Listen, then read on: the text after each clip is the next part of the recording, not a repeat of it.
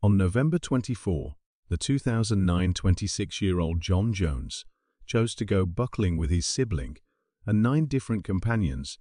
John had affectionate recollections of buckling with his dad as a kid, yet with his clinical examinations at the College of Virginia spouse a girl and a second youngster. On the away, he currently possessed little energy for cave investigating. Thus, the gathering picked Nutty Clay, situated close to Salt Lake City in Utah, as it was viewed as a famous fledgling cavern at the time. John's pregnant spouse, Emily, stayed at the home to observe Thanksgiving with the family, while John and his party left to investigate Nutty Clay at 8:00 p.m. The gathering showed up at the cavern entrance. It was a thin entry opening, estimating just 1.8 wide. In the wake of just barely getting through, the gathering started to investigate their environmental factors. Nutty Clay Cave was very much planned in the greater part of its traversable regions. The labyrinth comprised of various rooms generally associated by restricted ways from the entry. A rope would direct cavers toward the enormous slide. A huge room slanted descending at a 45 point in spite of being known as Novice's Cavern. Anyway, Nutty Clay had gained notoriety for individuals getting stuck. The cavern had, as of late, returned to the general population after cave had wedged themselves in close regions and required saving. These regions included the birth waterway and the aorta creep, known for being very tight and hard to pass. We are simply in the birth trench. It's about that enormous in here. Heroes detailed hauling individuals out of Nutty Clay Cave a few times each year, thus a license expecting no less than 2 experienced cavers for every gathering was required prior to entering the cavern. John had procured this subsequent to investigating the fundamental region of the cavern. John, Josh, and 2 different companions chose to endeavor the test of going through the birth channel J and found what looked like the entry to the birth waterway and started to slither through the tight path head first. As John crawled forward, he turned out to be progressively mindful of the snugness encompassing him. It wasn't well before John acknowledged he had become stayed with no space to pivot or creep back out. JN reviewed that the birth trench opened up to a little region where he could maybe go around and move back out. In light of this, John breathed out the air from his lungs and drove forward, getting into a much more tight hole, estimating just 10 by 18 in, tantamount to the size of a PC screen. Anyway, John had made a grave blunder, confusing the way with the birth trench. John had messed up and really slithered into Ed's push, a risky passage prompting an unfamiliar area. When John breathed in once more and extended his chest, he was delivered totally stuck. Josh followed the path and saw his sibling's feet distending from the small hole. The nearest I could get, essentially, was simply seeing his 2 feet. I'm sort of eaten up by that little fissure.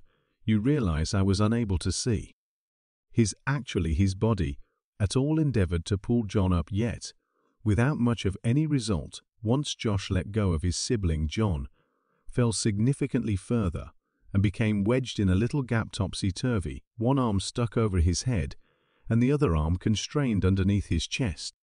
Understanding the seriousness of the circumstance, Josh got back to the surface to call for help, leaving John caught topsy-turvy. 100 FD underground hero Susie Mehta previously showed up on the scene at approximately 12:30 a.m., where John had been stuck for north of 3 hours. Susie's more modest form permitted her to arrive at John somewhat rapidly, whereupon she saw his 2 feet standing out of the ground. She smoothly consoled John that he would be out in a matter of seconds, however realized that this wouldn't be a conventional salvage. The place of John's body joined with the abnormal stone development implied that basically hauling John out was unimaginable, and boring the stones would take too lengthy. After additional heroes showed up on the scene, they endeavored to utilize a long rope took care of through climbing Calms bored into the cavern walls to pull Johan out by his feet. Anyway, the grinding of the rope against the calms was too perfect, and the framework-bombed heroes depended on utilizing a rope pulley framework, penetrated into the walls. Rather, this pulley framework had been used at Nutty Clay before, in 2004, when there were two separate occurrences of boy troopers getting caught in a similar region.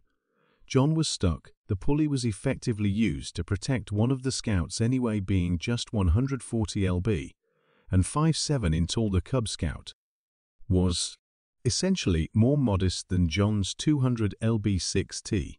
Developed setting the police framework was a time-consuming task in spite of north of 100 heroes and volunteers working resolutely. The restricted space expected them to convey each piece of gear into the cavern individually. There was not time to spare for John, who had been tray-caught for north of 19 hours. Gravity battled against his body. Blood dissemination, subsequently poisons, started shaping his lungs, started loading up with liquid, and his heart was stressing to siphon the overabundant stream of ceaseless blood out of his cerebrum. John begun encountering mental trips, extreme migraines, and trouble breathing, causing him anguishing torment. At long last, following a U.S. evening of work, the police framework was introduced, and heroes promptly fired, pulling John up. Each pull caused him a lot of aggravation, so continuous breaks were taken between pulls. Salvage specialist Ryan Shees, who was nearest to John in the cavern step by step, started to see John's upper leg, chest, and face. With each lift, Ryan saw a flood of help begin to wash over John's face as he felt his opportunity trust was high. However, at that point, catastrophe, the key bulb holding the rope close to John's legs, unexpectedly gave way, reeling every one of the heroes, holding the rope forward and sending John back into the fissure, apparently much farther than before. One of the gadgets as a component of that framework, fizzled and Mr. Jones really wound up falling once more into the area where he had been stuck for such a long time. Brian experienced extreme facial injury and must be supplanted by his dad. One more salvage laborer, Ryan's dad, endeavored to shout to JN, yet just got shallow. Rascals. Accordingly, he endeavored to tie one more rope around John's leg, yet stalled himself out in the process. Subsequent to figuring out how to squirm free and supplanting the key bolt, he exchanged with one more salvage specialist, who again attempted to contact John. This time anyway, there was just quietness. A clinical expert was called not long from now. A while later, not long before 12 p.m., on November 2, 2009, John Jones was articulated dead of heart failure.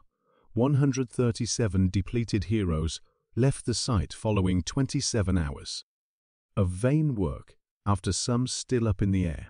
It to be excessively unsafe to recover John's body, and the choice to seal the cavern was made with the family's consent. Nutty Clay Cave was shut for good 7 days after the fact, with concrete filled the entry for all time. Fixing John's body inside a dedication plaque on the entry denotes his burial chamber right up till now. Thank you for watching. Buy in for additional recordings and remain safe.